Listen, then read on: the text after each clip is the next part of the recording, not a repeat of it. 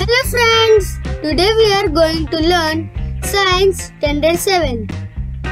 The Living World, Adaptation and Classification, Part 8.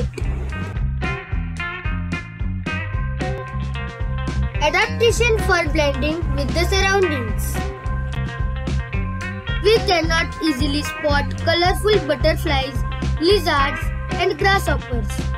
They get camouflaged amidst grasses, parts of plants like stem, leaves, flowers, etc. That is because their colors blend with those of their surroundings.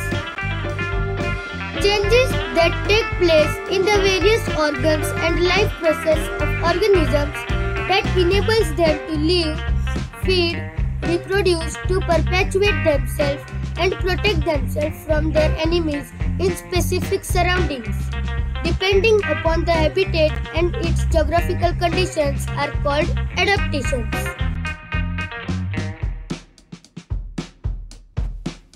Always remember, adaptation is not a sudden process. It is gradual and continuous. Difference in the structures and appearance of present-day animals and animals of thousands of years ago are the adaptation that occurred according to prevailing conditions. It is our duty to conserve this diversity.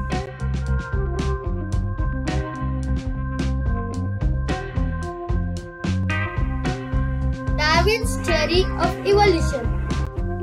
Charles Darwin, a biologist, studied numerous types of plants and animals and suggested that only those organisms are likely to survive which can best adapt themselves to a changing environment.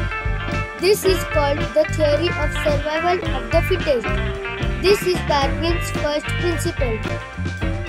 If an organism is born with a new beneficial characteristic and is able to survive, this change is preserved in the next generation.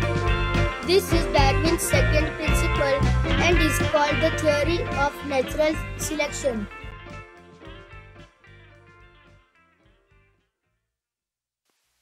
Classification of living organisms.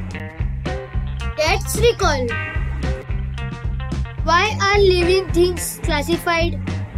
Which are the criteria used for classification of plants and animals?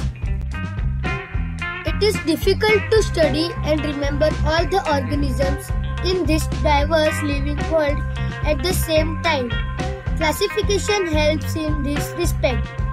Different scientists have used different criteria and independently classified plants and animals.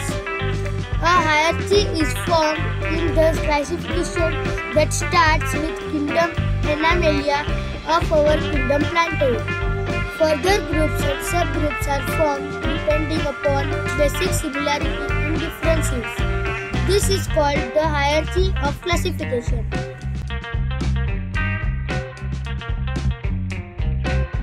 For more videos, visit us on YouTube and Facebook. Link is given in description. Thank you.